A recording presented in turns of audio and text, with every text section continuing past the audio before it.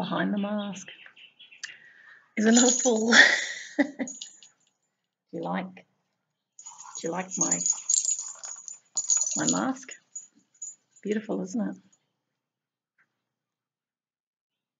It's very beautiful.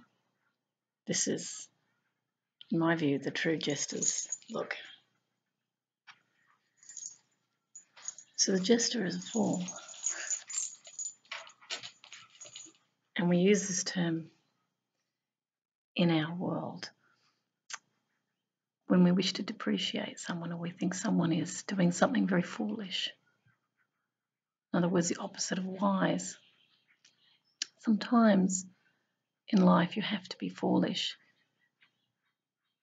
And that means stepping out of the comfort zone, being prepared to do something different.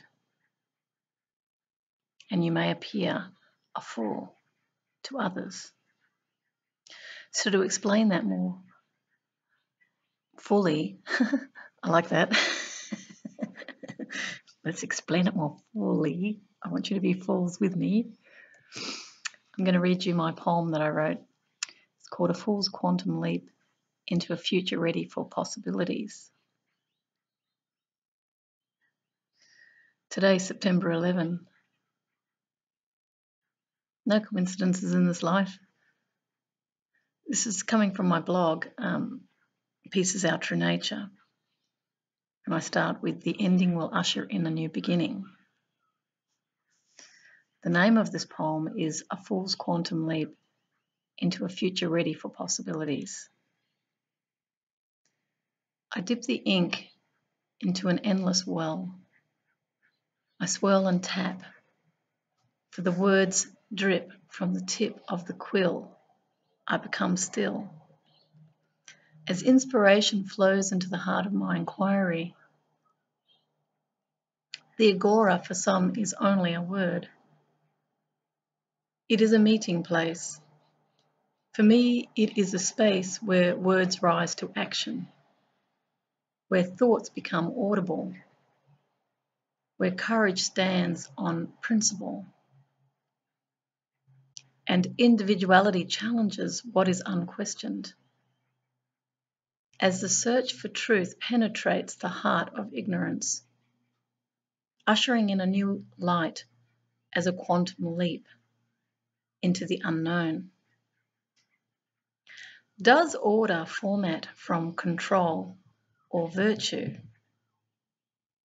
Does cooperation pattern from roles or sentiment?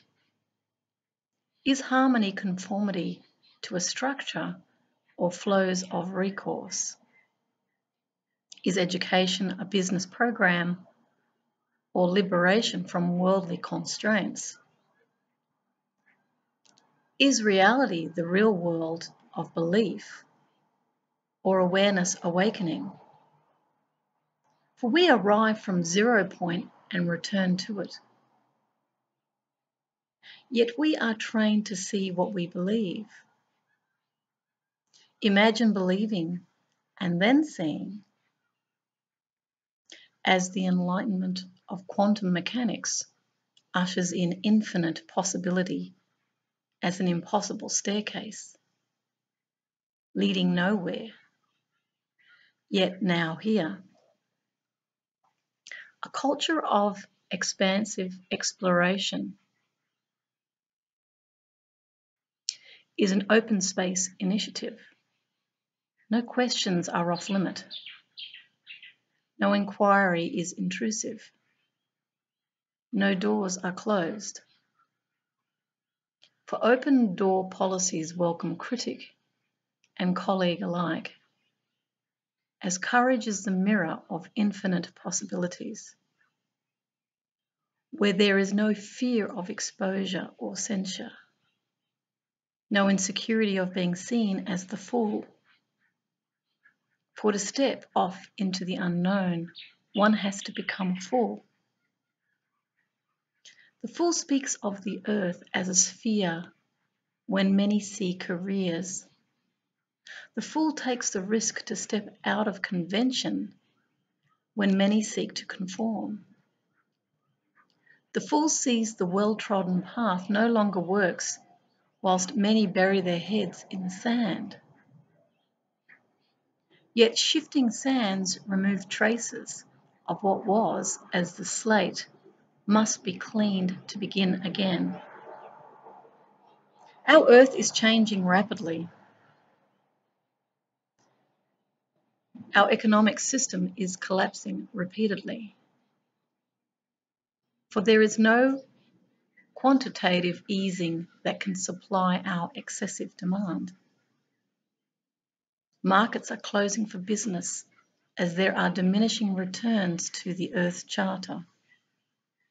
Yet we live in infinite growth modelling when there are clear limits to growth. For we have decoupled our humanity from trade.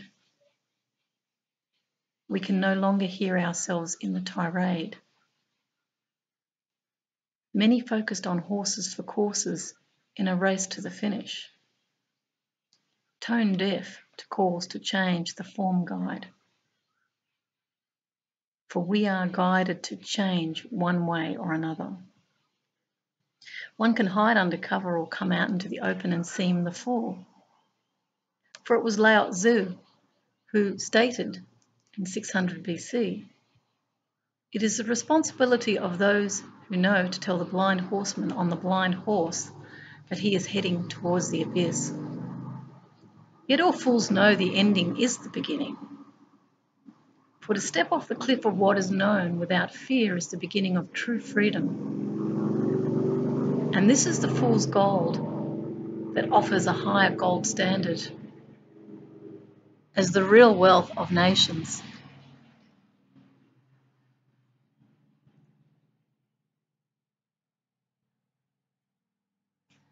So we're moving into times, as you all know. You can see the climate changing. We've seen the hurricanes and earthquakes. We understand that the Greenland permafrost is starting to melt. When polar bears are drowning out at sea, that's a very visible sign that the ice caps are melting.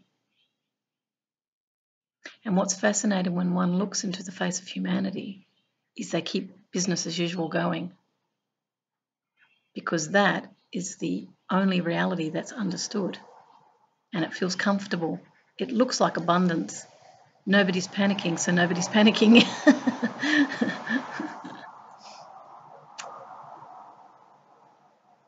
So we're on the precipice of great change. And so the message in that poem is to be the fool.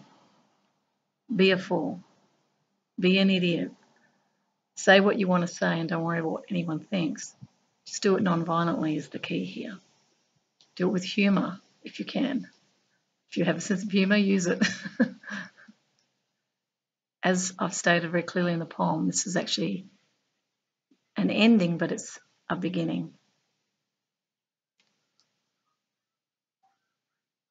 We are here to be the change we wish to see. Now is the absolutely right point in which to create real change that serves humanity. There is more and more talk about a global basic income. I think this is a terrific idea. I thought of it many years ago myself as a practical approach to equality and also enabling a level playing field, so if people have ideas, they can start to work on them without having to worry about survival. But we've stayed within the separated state of consciousness, where it's all about my best interests over yours rather than shared best interests. The planet doesn't operate like that. It's all an interconnected global system that's been refined over billions of years through natural selection. Things out of harmony die off. We humans are out of harmony at this time because we're not even in harmony within ourselves. And if you look into the hero's journey, the fool's journey, you'll see that the mythical fool is the one who steps off the cliff and appears to be stepping into thin air, so it seems crazy. And yet life creates a platform for that fool to step onto. But the fool is innocent and in trust and just stepping out. So the fool is living in the moment. The fool is very happy because the fool has what the fool wants. I call it the fool's gold. fool's gold of the virtues, I call it real hope. You'll have to look at my website. I won't go through it now. But real hope are universal values. The universal values is what brings you back into alignment with your true nature. It's the rainbow bridge. And what that means is, instead of trying to think it and solve it, we go into the heart and we feel it. We feel for our future. And it has to become one of unity and oneness. We have to see each other as ourselves, as family. The time of self-interest and selfishness has to dissolve because it's not in alignment with the natural order, which is interconnected. It's a love-based system. And that is where we're going. So call me a fool. I'll answer to it. I'm going to show you where I am because it's so lovely. So I'm just going to turn this around so you can have a look. There's a nice tree. And then over here, it's beautiful. See? This is the Garden of Eden. We are all stewards on this planet. We have a big responsibility to the next generation. We have to get it right. If we don't, you will get what you think about, you bring about. This is the law of attraction. You have to become very mindful of how you're thinking. To discard all negativity, you have to start to transform the thinking. I've often recommended in my video blogs, go to the work of Byron Katie to learn how to transform negative thoughts. Now, a lot of us, if not all of us, are carrying pain from our childhoods. You have to become very present. Stillness is the key. And when you feel the pain come up, which is discomfort of any sort, you sit with it, make peace with it, allow it to move through. Our conflicts around the world are because we haven't resolved conflict inside ourselves. We keep projecting onto the other, and that's why we keep finding enemies, because we haven't been prepared to look within at the discord and the hurt.